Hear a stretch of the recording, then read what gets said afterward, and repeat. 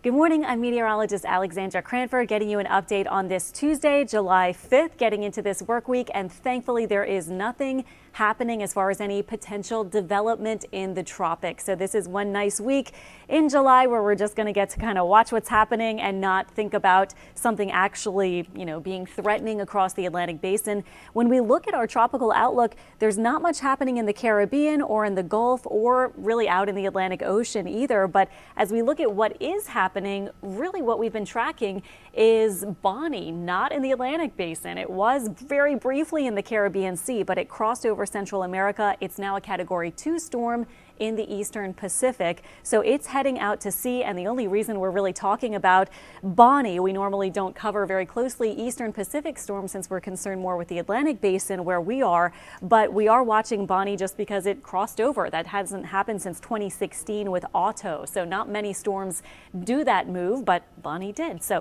Bonnie is done. Otherwise, as I was mentioning, out in the rest of the Atlantic, you can see some cloudiness and some low pressure off the coast of Africa here, but not looking like it's going to develop at this point. This is very common to see, and really the National Hurricane Center will only highlight certain of those waves coming off of Africa, so not expecting anything to really get going or get organized this week. Tracking quickly with our hurricane season names, we have made it through 3 names now at this point in July. We made it through Bonnie and also Colin, which formed up really fast over the weekend and then dissipated really fast. It was never very organized, brought some rain to the Carolinas, and then it was gone. So you could have easily just not paid attention to the tropics for like a day and missed Colin, but Colin's done now. The next name on the list would be Danielle. Earl, Fiona, and Gaston would be next, but we don't have those really at this point. Nothing looking like it's going to become any of those this week, at least. Our season outlook, of course, is for 19 to 25 named storms. That's the forecast from NOAA. We've had 3 so far this year for named storms. Last year at this time, we had 5 and 1 hurricane. We had made it to Elsa. Last year, we then had a big lull, if you remember, till the middle of August. So we'll see what happens with our July this year.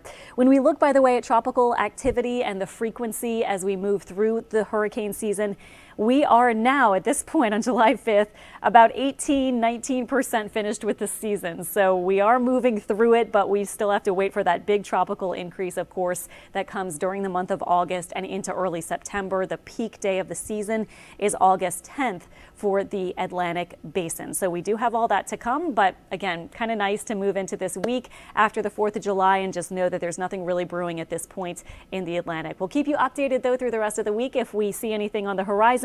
For now, we'll say goodbye. It is again July 5th, the morning on Tuesday. Hope you guys have a good week, and we'll keep you updated on WWLTV.com, on our app, or on our social media, and you can also, of course, watch us on Eyewitness News.